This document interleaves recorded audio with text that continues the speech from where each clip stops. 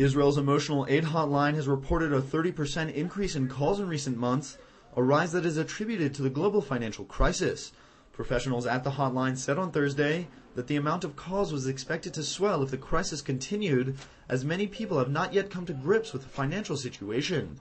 Yet on a brighter note, the global economic distress is prompting some positive developments, as Israels Absorption Ministry expects 15,000 Israelis living abroad to return home by the end of 2009.